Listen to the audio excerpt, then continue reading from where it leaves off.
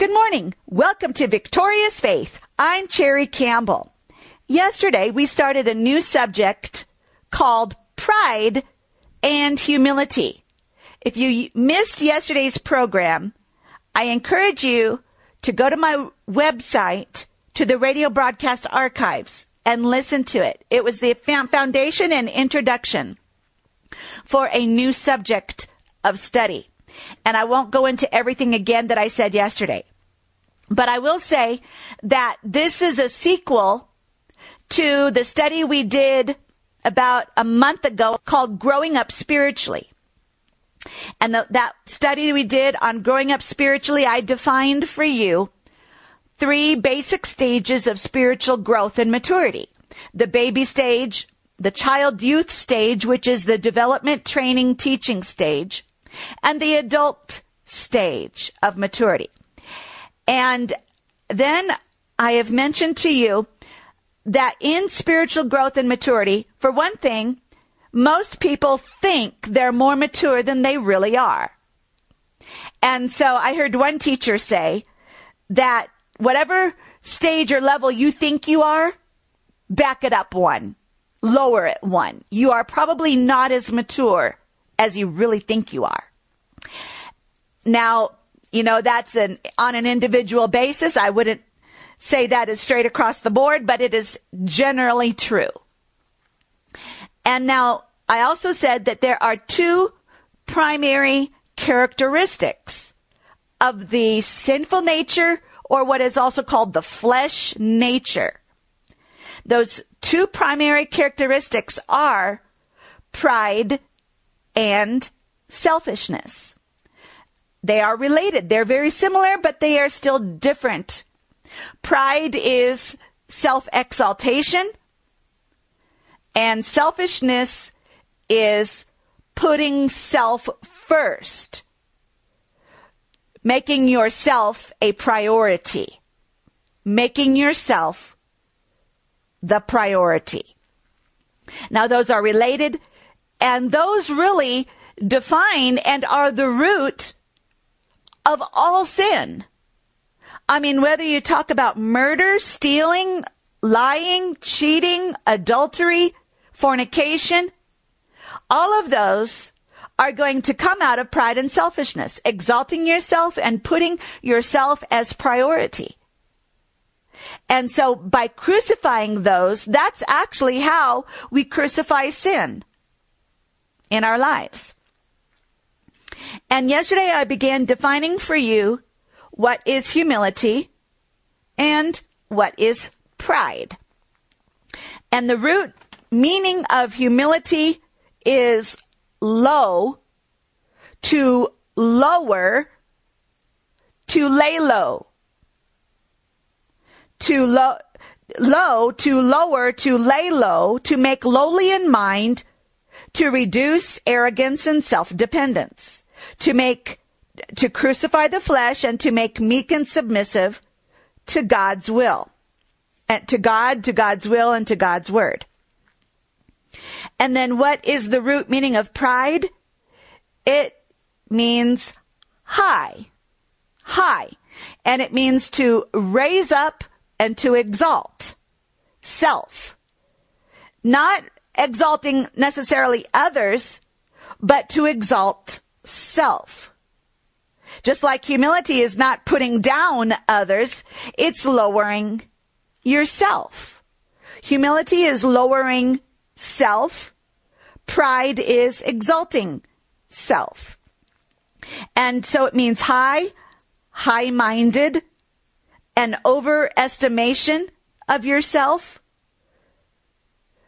Synonyms are arrogance and haughtiness. And then this last definition means to envelop with smoke. To envelop with smoke. And this is where I ended the program yesterday. As I shared with you a story that I read in a book about 25 years ago, a Christian novel that was an allegory. And it showed the picture in an allegory of a Christian life. And it showed a mountain. The mountain represents the kingdom of God. And this man came to the mountain. The first level, the base of the mountain, is the level of salvation. You come into the kingdom of God, you are born again, and you get saved. And then after he reached the base of the mountain, he was saved, he began climbing the mountain. Each level up the mountain represented spiritual growth. And he climbed the mountain to the top. At the top of the mountain, he entered into the glory of God. He also talked to the Lord Jesus. The Lord Jesus appeared to him. And then after he spent this time with the Lord, then the Lord told him, you need to go back into the battle. And so by this time he has his armor on. He is trained. He is skilled with the armor. And his armor is shining brilliantly because he's been in the glory of God. And so he starts descending the mountain, and it's just to re-enter the battle, spiritual battle against the enemy. Out on the plain was the enemy camp. And as he's coming down the mountain, now he's very skillful in his shots at the arrows fighting against the enemy. He's very skillful, and the other Christians that are there like him, they're very skillful, and they are really making good headway and advance against the enemy, to the point where they think they've almost got this battle cinched. This battle is almost over. There's just a little bit of that enemy left on the plain. Let's just march right down there and wipe them out. Let's get this thing over with. But with this Christian man beside him was the Holy Spirit. And the Holy Spirit is coaching him, teaching him all along the way. And as he says to the Holy Spirit, let's just finish this. Let's go march out there and wipe them out. The Holy Spirit says, no, stop, not yet. And then the Holy Spirit pointed in the opposite direction, off the mountain, on the plain, in the other direction. It was dark over there. It couldn't be seen very well. And the Christian man, his armor is shining bright with the glory. And he looks, and the Holy Spirit says, look over there. And he looks and he can't see anything because it's dark. And his armor is bright. And so he wisely said to the Holy Spirit, give me something to cover my armor. The Holy Spirit gave him a garment that looked, and in my words, like a poor man's garment, very, very ugly, unattractive, and he was almost embarrassed to put it on. But because the Holy Spirit gave it to him, he put it on, and once his armor was covered, he could see into that darkness, and he was greatly surprised at what he saw. There was a huge enemy camp, a huge enemy horde waiting secretly, in hiding, in ambush, to ambush anybody that stepped off the mountain. And he asked the Holy Spirit, what is that? And the Holy Spirit said, that is pride. And then the Holy Spirit said, and that garment I gave you, that is the garment of humility. And only when you put on the garment of humility can you see pride. And then as he stood there on the mountain, he began seeing some of the other Christians thinking, as he had thought, that we should just march down there on the plain and wipe out the rest of this enemy camp here that we see. And yet they were marching off the mountain. They were marching down on the plain. And he's saying, oh, we have to stop them. We have to warn them. They can't see that enemy waiting to ambush them. And the Holy Spirit said, it's too late. There's nothing you can do now. You must just watch. So he stood there watching, and sure enough, as soon as these that had marched off the mountain down to fight against the last enemy that they thought was on the plain, the big enemy camp that was waiting in the darkness to ambush came out against them, came up behind them and ambushed them and took them captive. They were taken captive by the enemy. However, as the Christian man continued to watch, he recognized something very strange. He recognized that those Christians that were out there, that were taken captive, did not know they were taken captive. They didn't know they were taken captive. They thought they were victorious. They thought they were marching in the Lord's army. They did not even see the chains that were on them. They did not even see that they were now in bondage to this big enemy horde. They thought they were victorious. And that's what the Holy Spirit said to him. When you're in pride, you don't know it. You don't know it. That's why pride is actually the deadliest enemy. Pride is the deadliest because when you're in pride, you don't know it. Pride deceives you. You think you're humble, you think you're doing right, and all the time you are so wrapped up in pride. That is what makes pride the deadliest. Therefore, we must learn to recognize and see pride. And in order to do that, we must pursue humility, moment by moment. As I've said before, pride is not something that you can defeat once and for all. Forever it's gone out of you. No, unfortunately, as long as we live in the body, we have to deal with the flesh nature. We have to crucify it moment by moment. However, by the more practice we make, we can become more proficient. As we explained, those that are going into the military go through boot camp. They go through training that is rigorous discipline. And those who are going into the Olympics, they go through training that is also a rigorous discipline.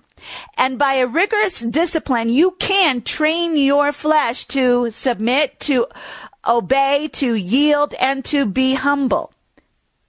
Yes. So by a diligent pursuit of humility and practice, you can grow and develop in it and become more and more humble. But it is not something that will ever be automatic. And so therefore, as I said before, most Christians think they're more mature than they are. Most Christians also think they're more humble than they are. Most Christians will say, yeah, I'm pretty humble. Yeah, I'm pretty, or I'm basically humble. What's basically? It's nothing. You have a lot more stinking ugly pride than you think you do. Ouch. Let me say that again. Yes, you have a lot more stinking ugly pride than you think you do. Because most Christians don't know what pride actually looks like. And that's why we're studying this lesson. And as I've said, I don't think I've ever heard but one in my entire lifetime detailed teaching about pride. And it was the foundation for this lesson that I'm giving you. And as I have incorporated this into my own teaching and curriculum, the Lord adds to it and it grows. But I heard only one teacher go into a series of sermons about pride, and that was something that I heard 20 years ago. And I said, oh, we need this. We need this. And I incorporated it into my teaching. But unless you learn what pride is, and specifically what it looks like, how it acts, the signs and characteristics of pride, you will not know that you're in pride when you're in pride. And you will think that you're humble when you are actually very proud. Now, one of the things is that because of the nature of pride, pride can look like humility if you don't know what to look for. That's why you think you're humble when actually you're proud. And you've got a lot of pride. Yes, you. I mean you. You've got a lot of it that you need to get rid of. Stinking, ugly pride. And so we need to learn to recognize it. So let's go on. Let me mention to you something about humility. What is true humility? Well, let's look at what humility is not. Because there is something that the Bible calls false humility. And actually, this is something that a lot of Christians have. A lot of Christians, and you included, have a false humility by not really understanding humility. You think you're humble, but you're not. And first of all, let me read you two scriptures that mention false humility. In Colossians chapter 2, verse 18. Do not let anyone who delights in false humility,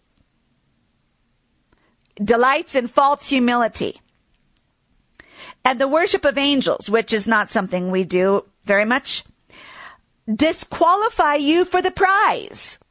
So do not let false humility disqualify you. There is a false humility, and if you've got it, it can disqualify you. And then it's just 5 verses later, it mentions this false humility again, Colossians 2:23. That last one was Colossians 2:18, and then the next one is Colossians 2:23. Such regulations indeed have an appearance of wisdom, with their self-imposed worship, their false humility, and their harsh treatment of the body. But they lack any value in restraining sensual indulgence. So bottom line is, there are things that have an appearance of wisdom with false humility, but it lacks value. So right there we see two scriptures mentioning there is a false humility. And unfortunately, that's really what religion, religious traditions that are really not scriptural, but they are what we think is right, what we think we should do. A lot of that has to do with false humility.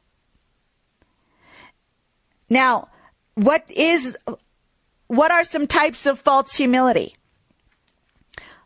Now, the word humility means to lower. But there is a false humility. Humility is not talking bad about yourself. It is not talking bad about yourself. It is not degrading yourself. It is not putting yourself down. Now, traditionally, a lot of Christians think that when they put themselves down, they are being humble. I am just no good. I didn't do any good. I don't know much. I'm just dumb. And they put themselves down and they think they're being humble. It is a deception. That is deception. Because talking bad about yourself, putting yourself down, degrading yourself, those are all forms of false humility. False humility. And therefore, we need to learn to distinguish true humility from false humility.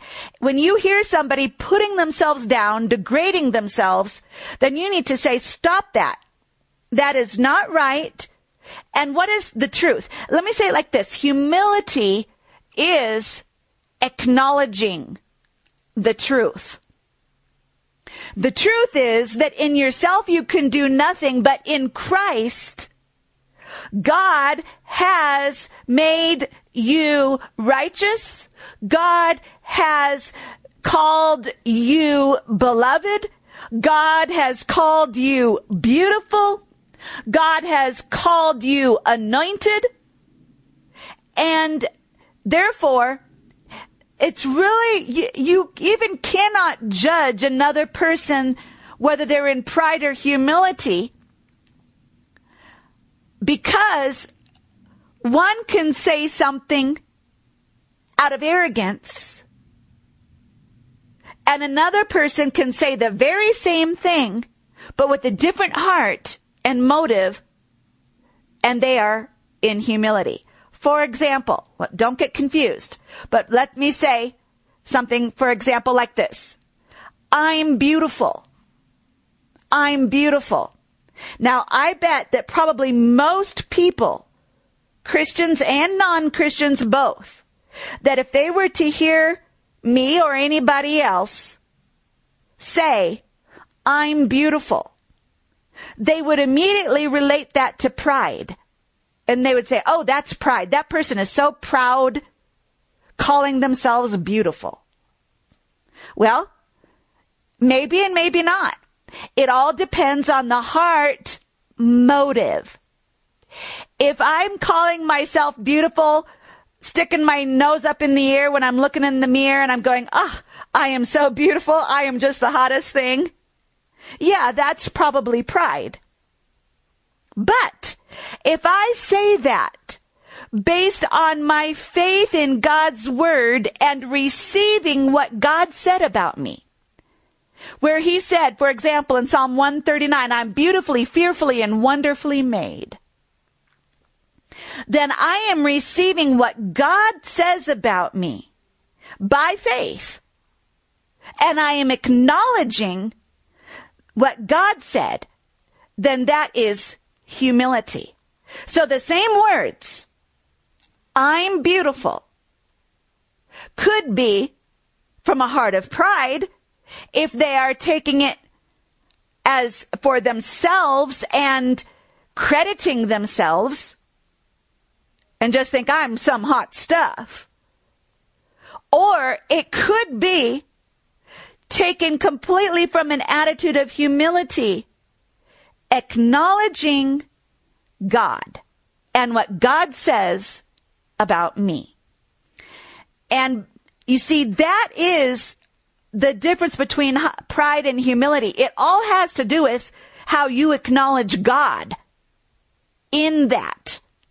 How do you acknowledge God? Did you acknowledge him or did you not acknowledge him? If you give him the credit and you believe what he has said about you, then that is humility. But if you are not giving him the credit and if you are not believing what he said, because even the very denial of being beautiful, once you have heard the Word of God that says you are beautiful, fearful, wonderfully made in His image.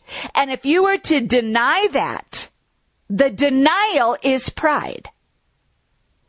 The denial of truth is pride. And what is truth? God's Word. Jesus said in John 17, thy word is truth. God's Word is truth. So anytime you deny the Word of God and what it says about you, you are actually in pride. It is pride to deny the truth. And so, humility is acknowledging truth. God's Word is truth. So there are Christians who think they're being humble by degrading themselves, by calling themselves stupid, calling themselves no good, even, I am so unworthy. I am just a worm. If you say that after you have been born again and you've been made the righteousness of God in Christ, then you are in pride. You think you're being humble. You are thinking you're humbling yourself by calling yourself unworthy. And yet the truth is you are made worthy by the blood of Jesus through faith. And by denying the truth, you are in pride. Well, I'm out of time. We'll pick this up again tomorrow. Join me and remember, God loves you. You're blessed and highly favored by the Lord.